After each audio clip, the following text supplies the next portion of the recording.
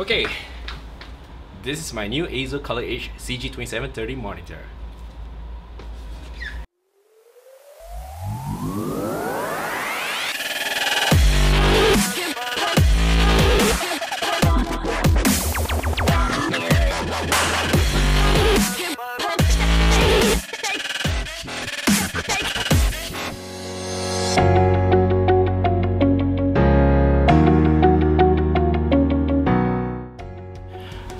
Okay, looks like we're all set. This is gonna be a new chapter. I'm gonna kickstart the vlog again, and I think the last time I did the vlog was 2 years ago.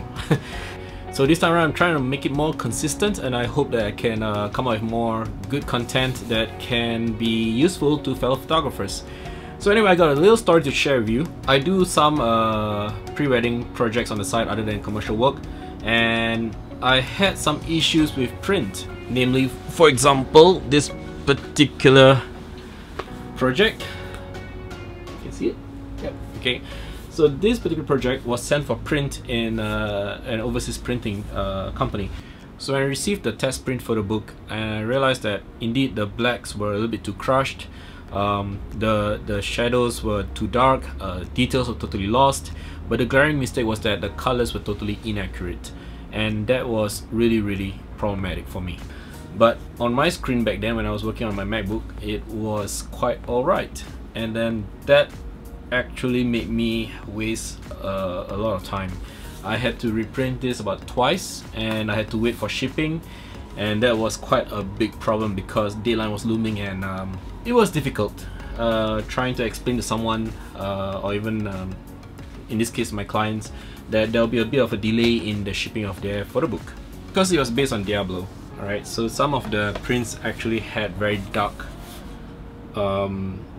atmospheres, and it just didn't translate well when I had black colors on the image and I sent them for print, and it didn't, you know, translate into the final product proper. A couple of years ago, I actually worked on a project using the Phase 1 camera, and that was a 100 megapixel camera. It's a medium format digital camera, and we had some issues with the colors because the end game was to actually send it for print, and if I were to send it for print and the colors were not right, then it's 100 megapixel failure.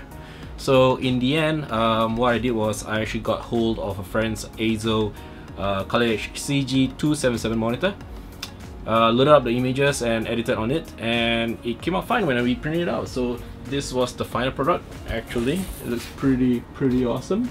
I'm not sure if you guys can see it clearly on screen, but you gotta see it in real life. This was printed on a Canon professional printer. It looks absolutely gorgeous, yeah. So for the longest time, I was working on MacBook Pro screens, I was working on gaming monitor screens, and I thought they were good enough, but the problem is it looks good on screen, but it looks bad on print.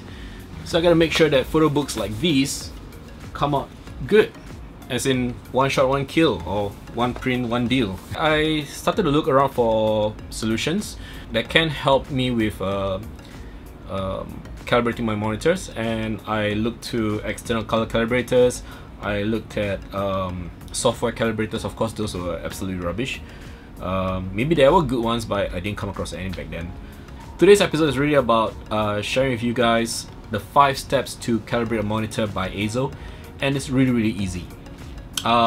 You don't have to worry about setting up an external calibrator on a screen. You don't have to worry about putting on another tool outside of it because it has a built-in sensor just for that. You know, the calibrating unit is actually within the monitor itself. Alright, so now I'm going to take you guys through the 5 easy steps to color calibrate your EIZO ColorEdge monitor. In this case, we have the CG2730. Firstly, you gotta attach a USB cable connecting your monitor to your laptop or your computer, but make sure your HDMI or DisplayPort or even your DVI cable is already connected, otherwise you won't be able to get anything on the screen. Next, you're gonna have to run ColorNavigator 7, which is a proprietary software by EIZO.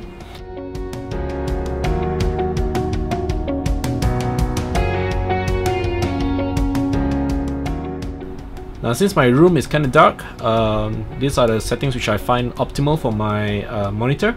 So I set them accordingly, and if you feel that maybe you have a room that is of a different lighting environment, then you may have to adjust accordingly as well.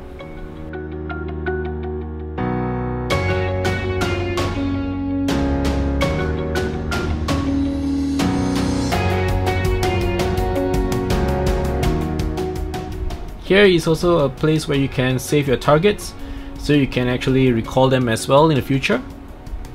Take note that all these color profiles can be recalled using the monitor's buttons as well.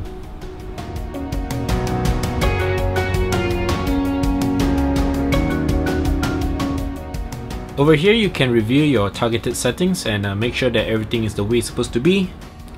And once you're okay to commence the calibration of your monitor, click on the proceed button.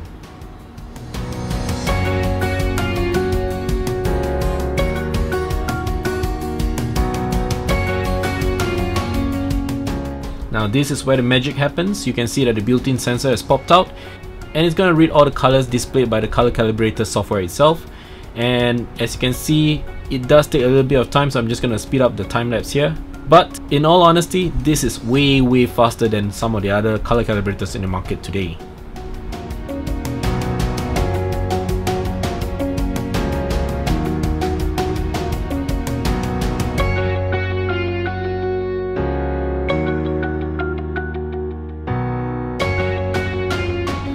And now that ColorNavigator is done with calibrating the monitor, you can actually review all the numbers that are displayed on screen. Now, the numbers that you review, they need to be as close as possible to the numbers that you have targeted earlier in the software itself. If there is a huge discrepancy between the numbers that you've targeted and the numbers that are formulated from the results of the calibration, then it could be the indication that during the calibration itself there were some errors. Errors could be the result of a change in lighting during the calibration itself. So it is very important that you keep the lighting in the room where the calibration is taking place consistent. There is a small margin of differences, but it shouldn't matter so much. The numbers should be about the same. So once you're done, you just close the software and that's it. It will just save your calibrations immediately. And that's how easy it is to calibrate your ColorEdge monitor by EIZO in just about 10 minutes. If you are shooting and editing in different rooms, you have to calibrate your monitor according to the rooms as well. But the plus point is that you can save all these color profiles in your monitor, so you don't have to worry so much about working on different machines as well. Everything is coded inside the monitor itself, and that's very useful because you save a lot of time. Well, if you like this kind of content and if you find that this is beneficial for you, feel free to like, comment and subscribe.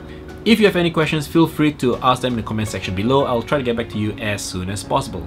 Alright guys, so till the next episode, hopefully it'll be next week or maybe next month, I don't know. I'll try my best to keep this consistent, like I said before. I'll see you again next time. Ciao!